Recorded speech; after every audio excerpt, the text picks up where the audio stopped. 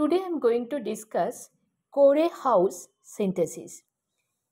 Before I discuss Core-House synthesis, let me discuss the Wurtz reaction. I am not going to discuss the Wurtz reaction in details that I have already explained.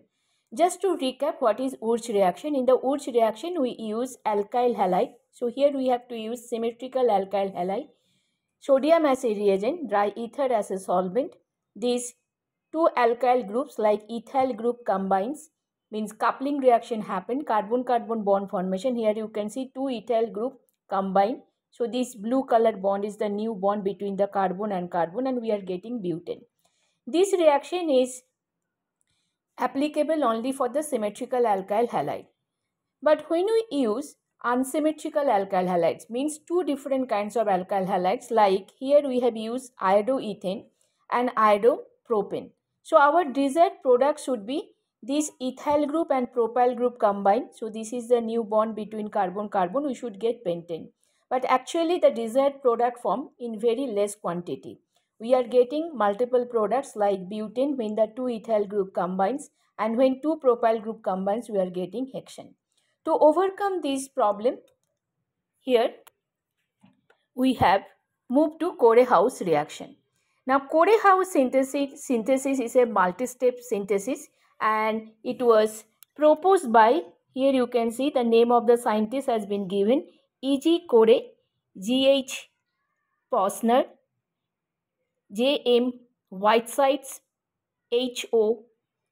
House. The commonly name is Core-House synthesis. Now let's explain the Core-House reaction. Core-House reaction is a multi-step synthesis. So here you can see, let me explain it with example. So here we have taken methyl iodide. When methyl iodide reacts with lithium, as I already mentioned in my previous video, that we have to use dry ether as a solvent and we'll be getting methyl lithium. Methyl lithium is an organometallic reagent.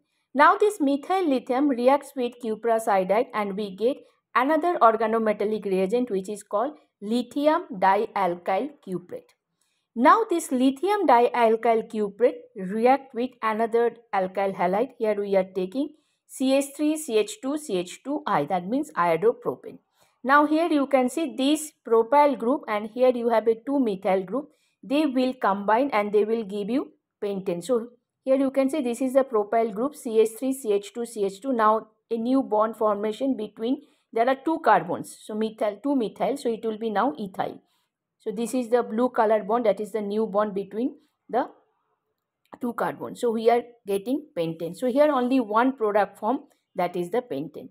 So that's why the Core-House reaction is important to synthesize the alkane compounds using unsymmetrical or different alkyl halides.